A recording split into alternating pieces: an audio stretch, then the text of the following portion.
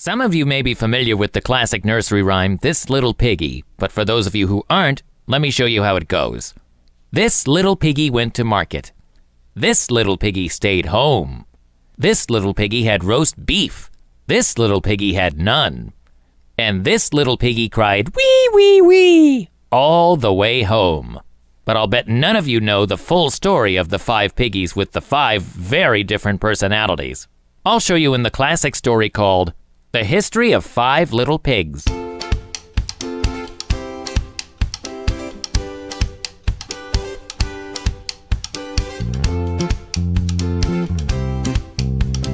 The Little Pig Who Went to Market.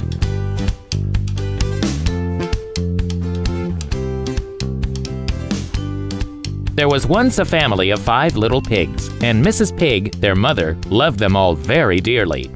Some of these little pigs were very good and took a great deal of trouble to please her. The eldest pig was so active and useful that he was called Mr. Pig. One day, he went to market with his cart full of vegetables, but Rusty, the donkey, began to show his bad temper before he had gone very far on the road. All the coaxing and whipping would not make him move, so Mr. Pig took him out of the shafts and, being very strong, drew the cart to market himself. When he got there, all the other pigs began to laugh, but they did not laugh so loudly when Mr. Pig told them all his struggles on the road. Mr. Pig lost no time in selling his vegetables, and very soon Rusty came trotting into the marketplace, and as he now seemed willing to take his place in the cart, Mr. Pig started for home without delay.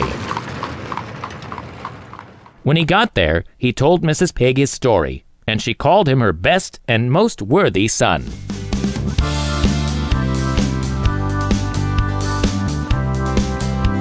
The Little Pig Who Stayed at Home.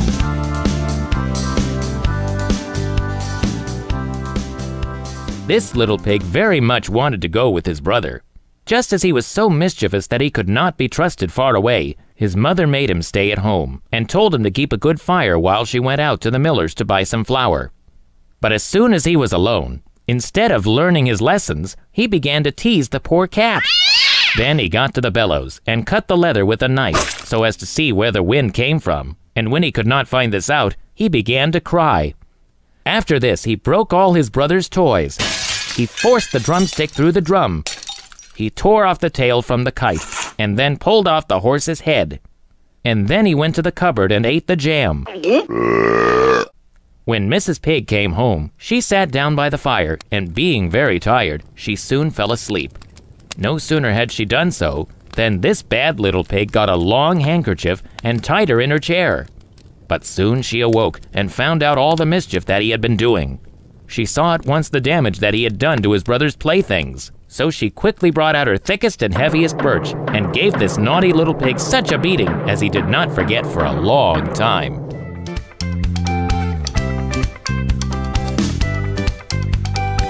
The Little Pig Who Had Roast Beef.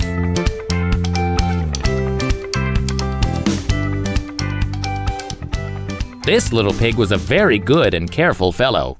He gave his mother scarcely any trouble, and always took a pleasure in doing all she bade him. Here you see him sitting down with clean hands and face to some nice roast beef, while his brother, the idle pig, who is standing on a stool in the corner with the dunce's cap on, has none. He sat down and quietly learned his lesson, and asked his mother to hear him repeat it. And this he did so well that Mrs. Pig stroked him on the ears and forehead and called him a good little pig. After this, he asked her to allow him to help her make tea. He brought everything she wanted and lifted off the kettle from the fire without spilling a drop either on his toes or the carpet. By and by, he went out, after asking his mother's leave, to play with his hoop. He had not gone far when he saw an old blind pig who, with his hat in his hand, was crying at the loss of his dog. So he put his hand in his pocket and found a halfpenny which he gave to the poor old pig.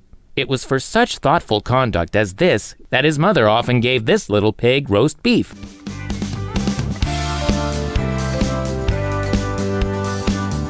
We now come to The Little Pig Who Had None.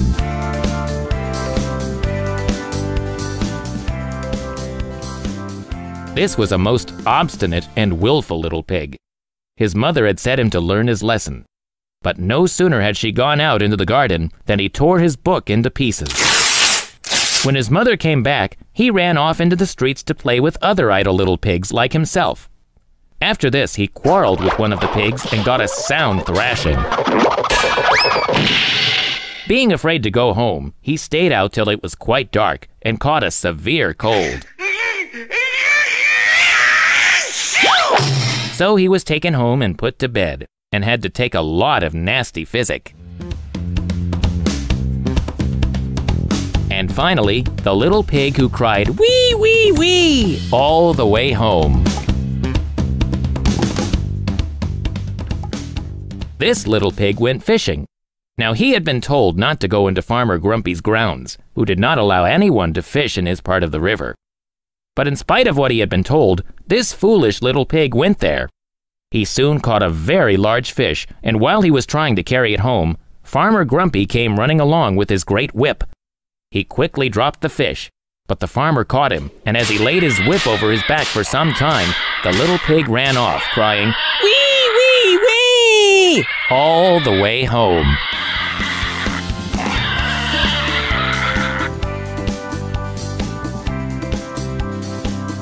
Now we know the full history of the 5 little pigs, and how this classic nursery rhyme came to be.